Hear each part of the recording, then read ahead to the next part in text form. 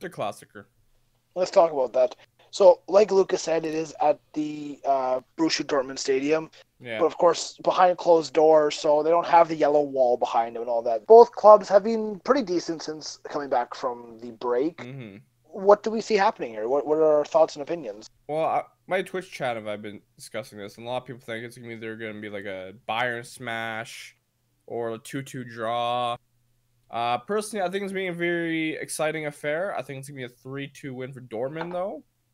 That'd be a And it's great going to game. add a lot more pressure to Bayern, but it's like if Bayern win this game, the title's locked up almost.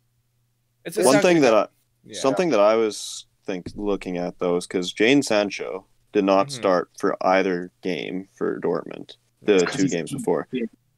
Now, do we think he's going to start this game? I'd be shocked if he doesn't. If he doesn't, that might be a big mistake, definitely. Yeah, because what's up with him right now. He, along with many players on both teams, are game changers and can completely take over a game and have a great game. And yeah, I'd be shocked if he doesn't get the start. Realistically, Sancho could be struggling with fitness right now. He's not ready. Yeah, of course, but when he's the star of your team, like sometimes you gotta play him, right? I mean, both Bayern and Dortmund have looked pretty good since returning. Yeah. But honestly, I think the X factor will be Haaland for Dortmund. He's kind of proven, I'm going to show up when we need. This is arguably the 2 most exciting goal scorers going head to head. Yeah, in the Bundesliga. Like it's almost in the world at this point. Like it's outstanding. Yeah.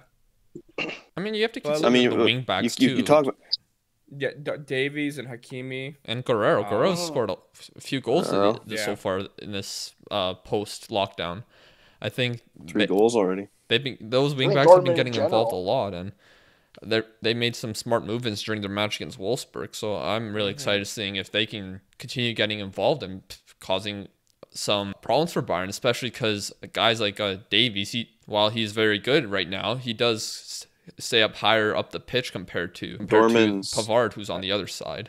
And another thing with Davies is that he's able to track back so fast. Oh, that's true. It's incredible how pacey he is. But yeah, Hakimi's pretty fast. I think it's gonna be a very tight game though. Honestly, Lucas, what do you think will happen? I think Dortmund's gonna win. Maybe I'm just saying that so there's still some reason to watch the title race in the Bundesliga, but I do think they're gonna win this game. I think like 2-1 or something. But that's the thing. Like if Dortmund do win this game, 1 point difference, right? Like, and it's so tight. Every point matters then for the rest of the season. Even though every point matters now, but if Bayern now the question is if Bayern wins this game, is the title done? Yeah, I think so. Like 99% done. I'm gonna say though I'm gonna lean towards the Bayern Munich victory here. I'm gonna say 2-1 Bayern.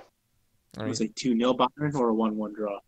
3-2 Dortmund. It is one of those things where if Bayern if Bayern win the game, it's like, title done. But what next week? They lose a game and then Dortmund win a game. It's like, what? It's like that. But a team like Bayern Munich, you expect them to keep it going. Exactly. Yeah. The way they're rolling right now. Like I said earlier, I do think Dortmund has been the better of the 2 clubs in the first 2 matches. But obviously, the only really 2 games to show, so a lot can change. Leverkusen versus Wolfsburg. I think that's not bad. I think a couple years ago that could have been a big match. Yeah. Actually, no. Leverkusen are 4th. Wolfsburg are 6th. But there's a huge points difference between them. It's like 13 points. Yeah. Never mind. No, I think that's all for Germany at the moment. I mean, to be fair, let's just give some Leverkusen some praise for defeating Gladbach and hopping into the top 4 now. That's incredible for them. Well, yeah. The top 5 is pretty close in the standings, and when you get to 6th place, it's just a huge drop off. Who was it that said? Who said that Gladbach was not a title fight? Yeah, me. Thank you. Yeah. I mean, they're 1 point. Hey, Kai Havertz had another 2 goals against Gladbach. I'm just saying. How about Augsburg and Schalke? Because Schalke's been looking bad. He's gonna point, honestly. That's 9 games winless. So yeah, and not looking good for them. Conceded in 2 matches. That's terrible right now. Yeah, they've been horrible. Do you think they're going to make a managerial change in this point of the season? I don't know. I wouldn't so know. Difficult, yeah. Well, it's one of those things like we said. Like, how are some teams going to react to coming back from this break? And Schalke clearly haven't been ready. Yeah, Schalke. I mean, Mainz is somewhat not ready. Frankfurt hasn't really been ready during this time. It's just kind of brutal, honestly, for some clubs right now.